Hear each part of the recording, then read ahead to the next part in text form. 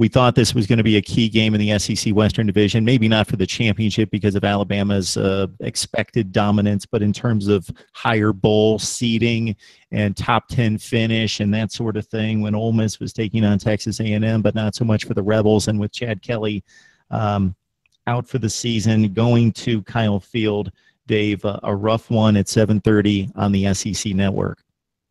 Yeah, backup quarterback matchups here with both teams losing their quarterback last week. Texas A&M with Jake Kubinak, 61% of his passes for 350 yards and 3 scores so far this year. But you know what? I think they're going to miss much from Trevor Knight is his legs and the plays he was able to make late in games with some big runs. So I think that's the biggest thing I think Texas A&M is going to miss from that. But A&M will be able to rely on their run game, I think, going against this Ole Miss defense. We've seen now LSU, Auburn. Mike and I talked about how much trouble Georgia Southern was going to give them, and that for sure happened last week too. So, Trevion Williams is going to get his chances to run the ball against this Ole Miss defense. And now, what does Ole Miss go without Kelly? There's some talk about taking the red shirt off of Shea Patterson.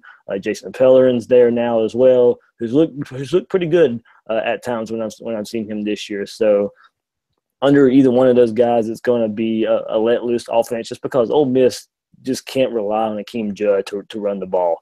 The Ole Miss has not been able to run the ball for a couple of years now. It's just not, to me, in that system for them to be able to run the ball. So it's going to be a quarterback-centric offense either way. I like A&M's situation at quarterback and at running back a little bit better, and on defense better. So overall, I still think Texas A&M is the better overall team here.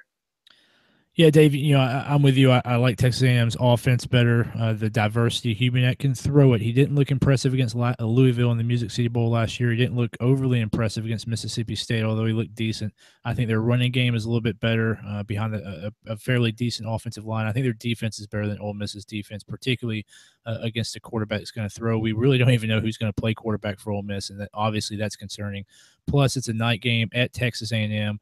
You got to think Kevin Sumlin's going to have this team refocus after an incredibly disappointing loss against Mississippi State on the road. Knocks them out of the number 4 seed, probably knocks them out of a New Year's Six bowl as well.